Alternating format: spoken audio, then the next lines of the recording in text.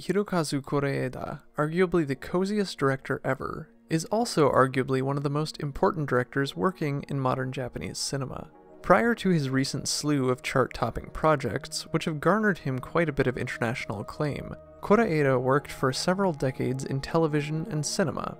He began his film career directing documentaries, releasing titles like 1991's Lessons from a Calf, his first film, which deals with a class of children who raise a cow, and 1994's August Without Him, which chronicles the final 2 years in the life of the first Japanese man to publicly announce having contracted AIDS. Shortly after this project, Kore-eda rapidly moved from non-fiction into narrative-driven drama. If anything was brought over in his transition, beginning with his dramatic debut in 1995's Mabaroshi, it is the very visceral reality that Kore-eda lends his characters' stories via their situations. Kore-eda isn't the type to make an action-packed summer blockbuster, with his works instead usually falling more under descriptions like calm and introspective. Admittedly, he's made heavier films like 2017's The Third Murder, but these are less over-the-top action films and more like literary, meditative takes on the darker parts of humanity. This is probably due to that background in documentary filmmaking, where Kore-eda was simply filming the daily lives of certain individuals, then using the resultant footage to form a 1 or 2 hour narrative. His fictional films bear this atmosphere of realism to this day. Concerning his method of pacing and writing, which are often cited as slow but captivating, Kore-eda said, quote, "In order to convey a deep sense of sorrow, you need levity. The human condition takes place within the boundaries of humor and sadness.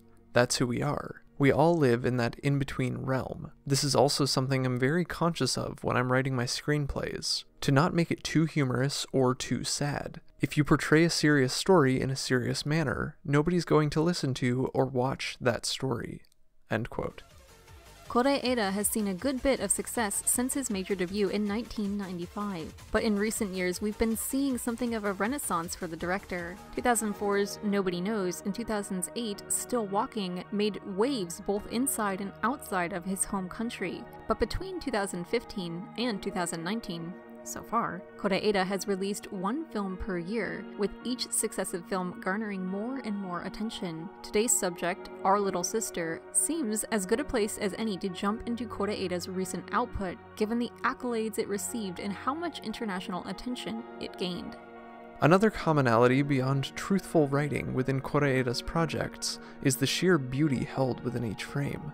Our Little Sister is only the second film to cinematographer Mikiya Takimoto's name, the first being Kore-eda's own prior effort, Like Father, Like Son. And despite this seeming to be an early point in his career, it would be hard for us to argue that Takimoto is an amateur by any means. The film was shot on location in Kanagawa, with Takimoto and Kore-eda making it look easy to conjure up so much natural beauty and transmute it to film.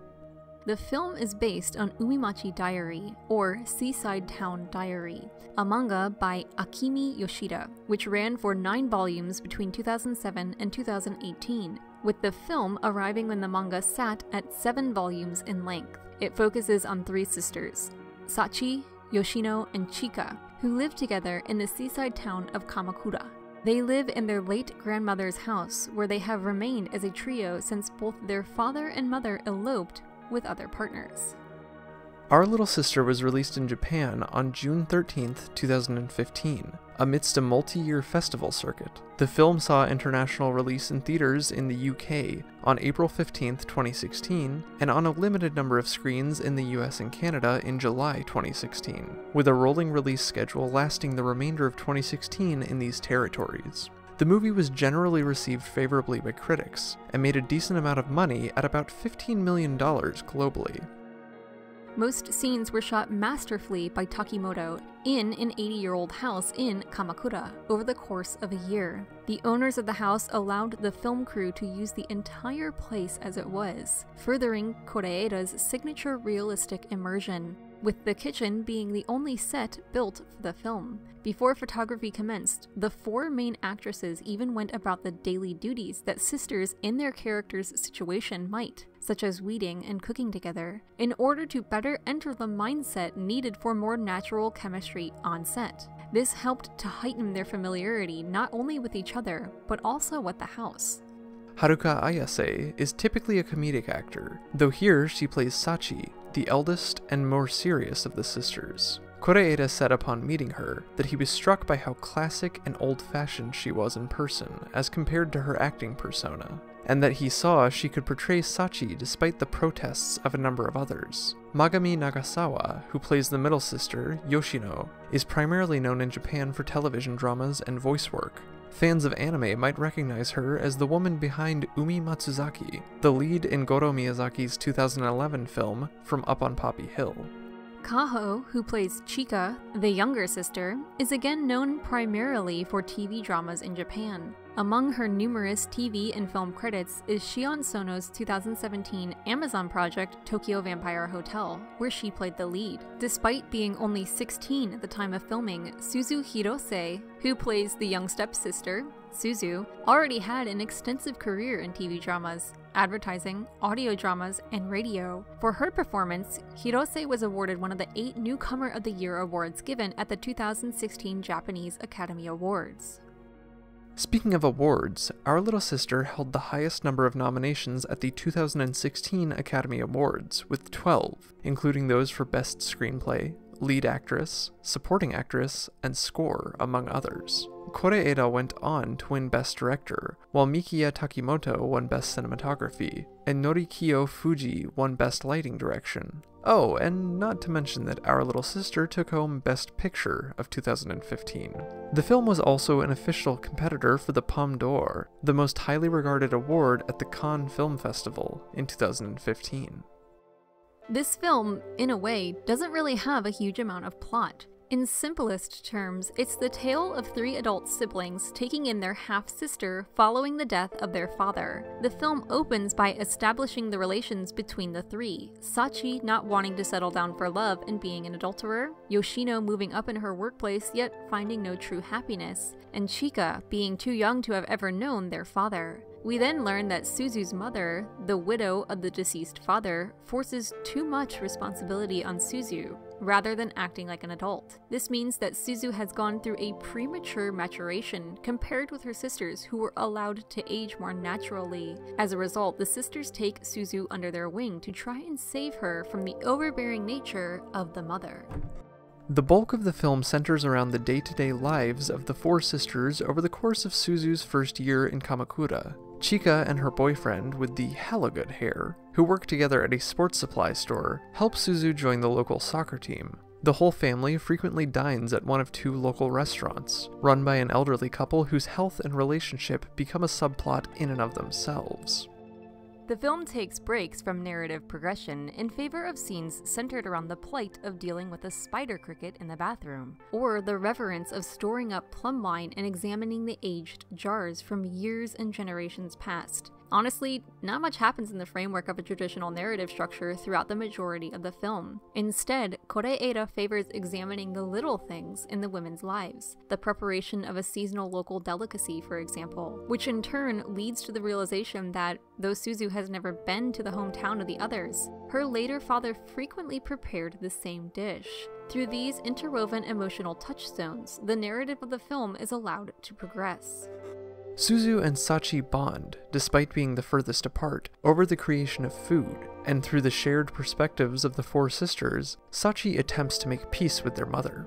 As with the father's adulterous nature being shared with Sachi, her own apprehensions about being a bad daughter manifest in her mother. This realization helps serve as Sachi's character arc, though for the most part, the film is concerned more with how the sisters bond over their shared and separate elements. At a local fireworks festival, we also learn that Suzu feels unwanted by her family in spite of her sisters asking her to move in. Suzu and a boy that she has been accused in school of liking discuss their mutually unwanted nature within their respective families. When she arrives home, the others have all dressed up and they have their own fireworks celebration, as all of them had to work during the proper ceremony. It's moments like these that fill the story of Our Little Sister, making up the bulk of the film's emotional narrative.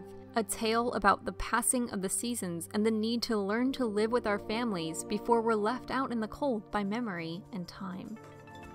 If we've discussed anyone on the show yet that's similar to Kore-eda, it would be Shunji Iwai, with his introspective character studies. While both men film extremely beautiful scenes highlighted by well-fleshed-out characters, there is a distinct stylistic difference between the two. Iwai tends to favor striking visuals, where the enormity of a circumstance is slowly revealed as we see how small our character is compared to their surroundings. Iwai is also apt to use violence liberally in some of his works to drive home visual and emotional points. By contrast, Kore-eda films scenes as though they are naturalistic oil paintings. The characters amongst the scenery merely happen to be passing through, with the nebulous forces of the world affecting them more than the direct actions of others. Where Iwai focuses on human relationships from a very proactive standpoint, with the relationships evolving due to a specific incident, Kore-eda will examine a set of relationships in a film over an extended period, exploring how these people interact with and without the catalyzing events of an Iwai picture.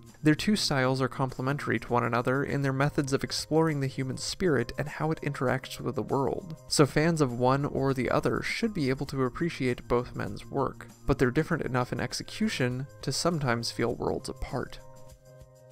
We mentioned earlier that Our Little Sister serves as a good jumping off point for Kore-eda because it is a film without a beginning or end, quite literally a slice of life.